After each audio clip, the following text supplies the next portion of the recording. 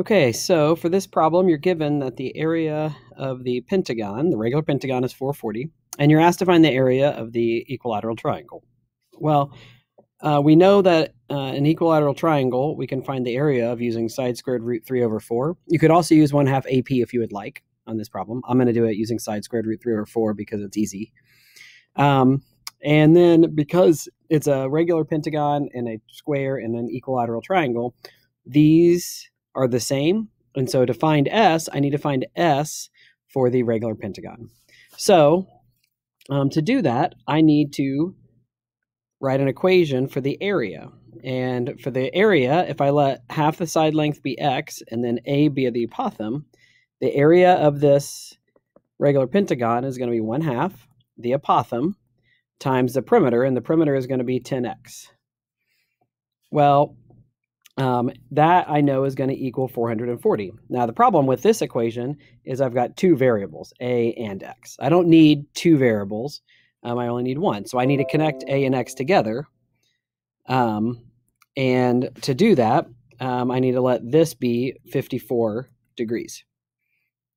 And we know that's 54 degrees because in a regular pentagon, each angle is 108 degrees and the radius cuts it in half. So since I know that's 54 degrees, I can say the tangent of 54 equals a over x. And so a equals x tangent of 54.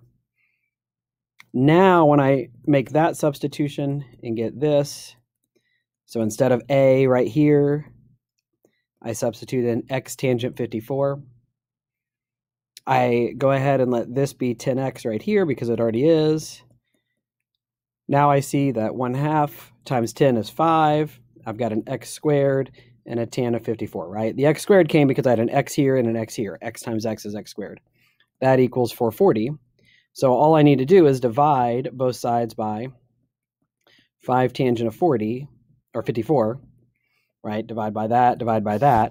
And then take the square root of that result. Now, one mistake I made earlier, I actually had to redo the video because I made this mistake, is I put in 5 tangent 54 without parentheses.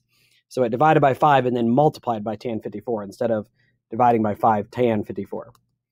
And so make sure you do that correct. When you do that, you get x squared equals about 63.9357. So you take the square root of that.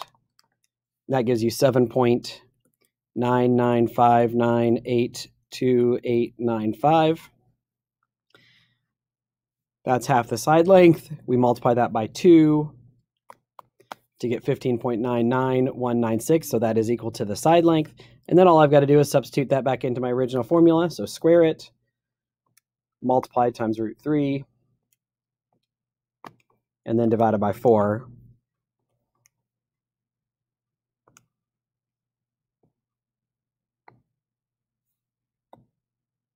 Sorry, I messed it up. So times, it's going to be this 7.995982895 times 2 squared times the square root of 3, and then that divided by 4 gives me 110.7399, which is 110.74 is the correct answer.